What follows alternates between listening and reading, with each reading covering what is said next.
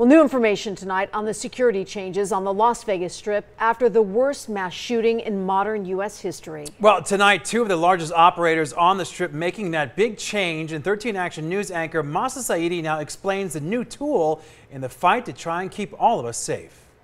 Patricia, there is so much security on the Strip. Officers in uniform, officers in plain clothes. Of course, all the casinos already have private security, but tonight, another property taking that extra step, essentially creating a private SWAT team. Do you feel safe on the Strip? I do feel safe here. I was just saying to my husband, it just seems different here. And by different, Diana Cole means she feels safer in Las Vegas now than before 1 October. That's exactly what the casinos want to hear as they rework their security plans. The hotels have been sitting there weighing this out. Do we want the liability of introducing guns into a scenario? What should we do? Tonight, Caesars Entertainment following MGM Resorts upping security.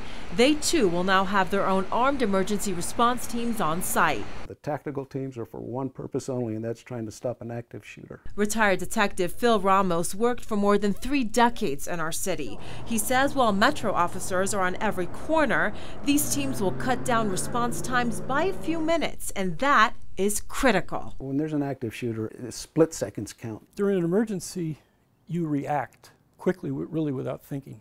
Retired FBI agent R. Scott Decker says training is key. They have to be able to read each other's body language and almost communicate without speaking. The teams composed of former military and law enforcement officials will not only know each other, but also every nook and cranny of the hotel and casino, something that brings the Cole family more peace. We live in a different time now.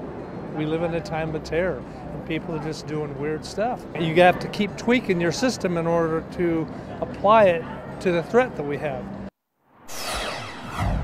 And the casinos are constantly modifying their security plans. These tactical units are just one element of their larger plan. Reporting live, Mahsa Saeidi, 13 Action News.